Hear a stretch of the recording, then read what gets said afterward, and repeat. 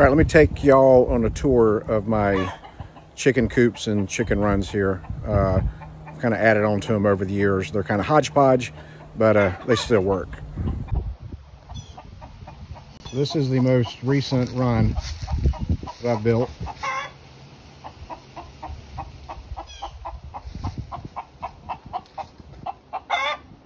Got my rat-proof feeder there.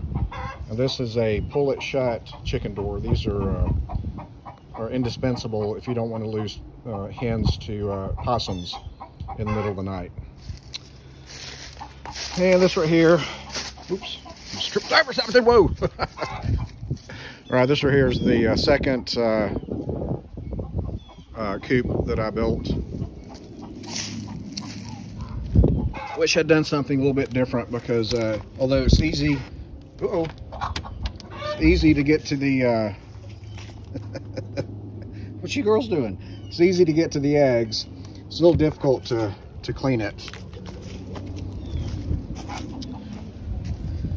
Because my trays are right down there. Those pull out.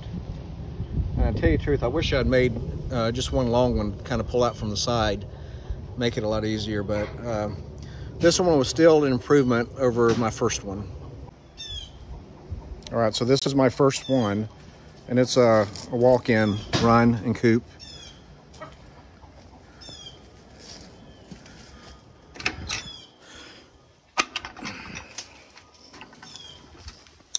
We've got another rat-proof feeder and a pull-it-shut chicken door. And I got a little hatch there.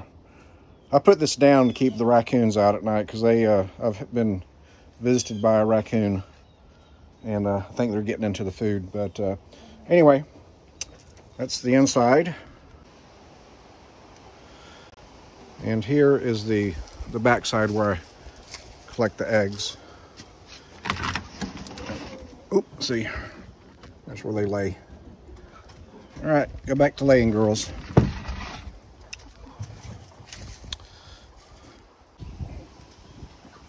All right, so I guess you would call this the main entrance here. This is the last run that I built. I just kept expanding as my flock expanded. I think I've got a chicken problem. I mean, they can get addictive, you know, raising them and seeing how they turn out, but most of these are French black copper marans. And I got some speckled Sussex there, the brown ones with the white specks. Those are pretty. I got my one Easter egger here. She's still laying well, and she's real friendly. I've got my French black copper maran rooster who's lost his feathers, and I've got a couple of these cuckoo marans. Excuse me. And let's see. I got two, come on. Always let him go in first, because if I go in first, I think he doesn't like that, and he attacks. But anyway, so I got a light Sussex there, another light Sussex there with a sour crop that I can't fix. So she seems to be doing okay, but man, she looks like Dolly Parton. And here is, I'll show you my watering setup here. All right, so this is a half of a plastic drum, and we got a toilet float in there for the water level. And I got two of these gravity waterers here, and so this PVC comes out of the barrel.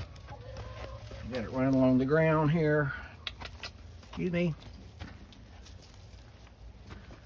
And here's the first one on this run. And I've got them all the way down there. At the very end, I've got a drain in case we ever get a hard freeze in Northwest Florida. It's rare, but every once in a while we do. And I got another branch of 3 over here inside the main run. And it's real easy to find the level because, you know, water finds or seeks level. So all you gotta do is just run it and raise it and lower it until the Oh, the cups are... All the cups are at the same height. But anyway, that's it. What does that mean, Maddie?